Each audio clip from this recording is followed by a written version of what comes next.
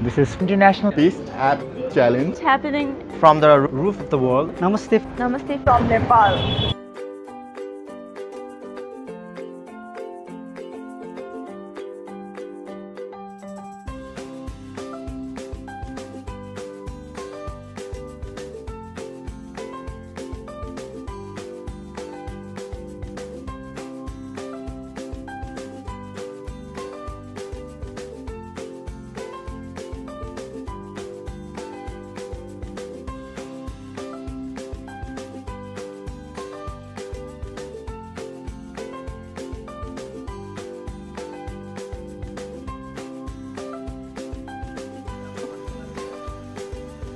Hello! Thanks for joining us this weekend on Earth and in Space. We're really excited about what's going to happen over the next 48 hours. NASA has a long history of exploring new frontiers in science and technology. My expectation of this program is that, first of all, we have great people coming together to have fun, and they're working together in teams and with partners around the world to work on applications to make a meaningful difference. It's just fantastic to be here in Kathmandu and share in the enthusiasm with everybody here. 2014 edition of Space App Challenge in Kathmandu is going pretty well. People started coming right from at 8 in the morning, and you see by now people are already organized in teams, or they are kind of working in different hardware, software, visualization related projects. And the other fact is, like, this time we have relatively very new people coming to hackathons. So most of these people are students who have not had exposure to hackathons, right? And we also have commitment from different organizers saying that they really want to continue the implementation of the projects that are relevant, you know. So I think I'm pretty excited. I'm very excited to be part of this NASA Space Apps Challenge. As you can see from here, there are like 61 people working on 16 different projects trying to solve the challenges that is being posted in the NASA Space Apps website. I think it's a very unique opportunity for all of us to be able to be part of this global event. It's actually happening in 90 plus cities, like in more than 50 or 60 different countries at the same time. And we're seeing a lot of innovative projects, a lot of innovative ideas here. We are very glad to see a number of applications which are very relevant to what we are trying to do. And as Sushil has already mentioned, maybe you can come up with ideas where a number of these applications can be combined into a larger project where you can see some real-world applications developed as an outcome of what we have done in the last days. Basically, our system consists of a hardware and software part. In hardware part, it will consist of two sensors, that is humidity and a temperature sensor, and basically it feeds. There will be multiple types of those sensors in multiple places, so that they can cooperate like a micronet communication. And from these accumulated data, there will be a server, and they will feed their data to a server. Our project is mapping the gravity over the Earth, and what we did is, like, we took out the data, elevation data from the internet, and like we use the geographic lib, and like we compile it, then get the generated data, gravity data for the Earth using the latitude, longitude and the altitude. Then we map it into the globe. We are going to build a prototype of the robotic device that is actually carry the solar panels and move some distance. The distance can be controllable, and whenever it detects the sunlight, and it stop and it start to rotate the panels in order to face the sunlight. Even in the summer days, the incident light to hit the probability of light to hit the solar panel is even lesser than the 5 hours. That means there is some scarcity of energy. For this scenario, our project is definitely helps. So when you have 2007, you can get the mean, max and minimum temperature of that year. So we've only past 10 years right now.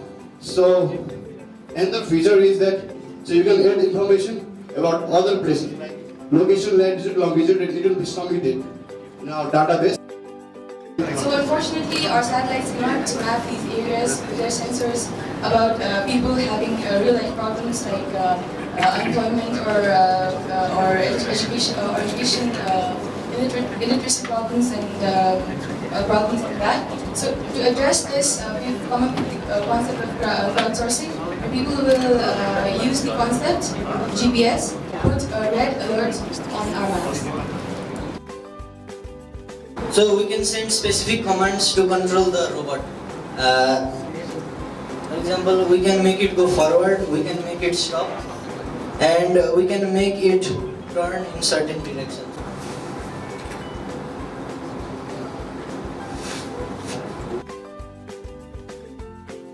The main reason behind I am in this second edition of Hackathon is I am quite impressed with the first edition of this program, where I get a new platform for exploring my knowledge that I have gained in my semesters of university. I didn't have such a platform to explore my knowledge rather than to write on the exam papers. This was a quite nice platform for the developers like us who not only explore our knowledge but also get the inputs from various other related fields inside inside the community of the developers. We have a great experience in this hackathon. Actually, it gives us exposure to the different kinds of persons like developers and engineers, technologists, so we can learn how to network, how to collaborate with them. International Space App Challenge is helping me and my team to express our talent in a global platform, and of course in this hackathon we are able to meet with our developers, programmers, share our ideas and imagine certain things which we wouldn't have been able to imagine if we were alone.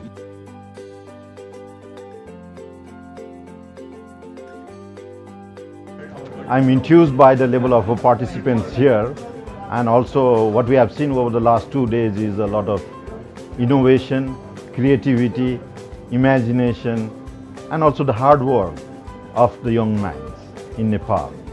I'm so pleased to see people are working together in a common challenge that the society at large is facing, and how space technology, innovation, science and technology are being used to address some of the pressing challenges that we see in our day-to-day life or day-to-day problem. The main thing that struck me while I was going through your presentation was that what would happen if we could combine some of these application products that you have come up and build one or two applications. No? Like somebody has used crowdsource to map out the wetlands. Others have developed alert systems. Somebody has developed Google map interface.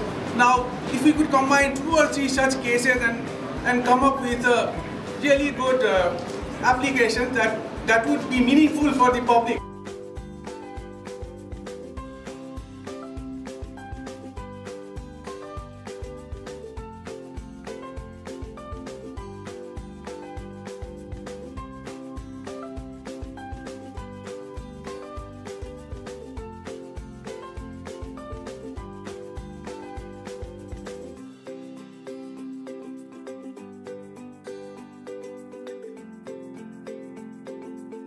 Although we have won the winner position already, there is a lot to be done, and this system is far from over. We need to make it more interactive, and we need to be able to upload images and other things that will make the processing much easier. So yeah, there's much to be done.